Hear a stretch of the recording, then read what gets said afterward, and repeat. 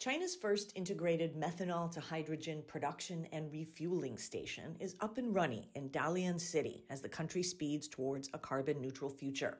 Hydrogen is a promising alternative for new energy vehicles, but is costly to transport and difficult to store.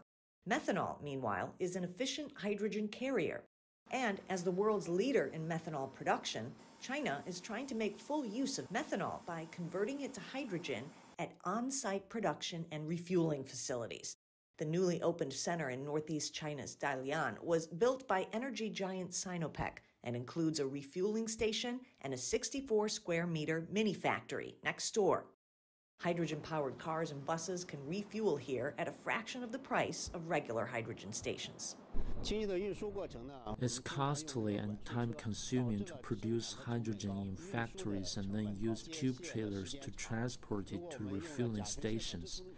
By contrast, on-site production and refueling can greatly cut transportation costs.